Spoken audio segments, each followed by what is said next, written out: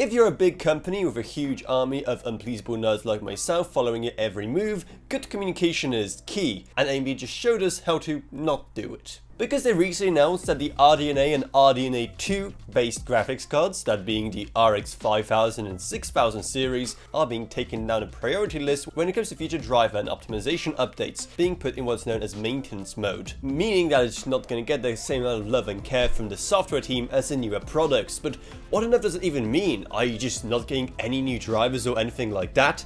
People were obviously pretty mad and confused about what on earth AMD is even talking about here, and just surprised that the cards that are still relatively new are getting this kind of treatment. So AMD had to come out and clarify a bit on what exactly all of that means. First off, you are still getting driver updates for these graphics cards. That is not changing. One of the main things that is changing is game optimization, and more specifically day one game optimization. You know how you sometimes get special driver updates that are supposed to work well with new releases? Yeah, that kind of thing. However, even in AMD's clarification, they weren't being very well clear, because they were saying that the support for these graphics cards, especially when it comes to these optimization patches, is going to be based on market demand, which is extremely vague and unhelpful in every single possible way. So while the situation maybe isn't as dire for the owners of these cards as it appeared at first, it is still a bizarre and highly unpopular move from AMD,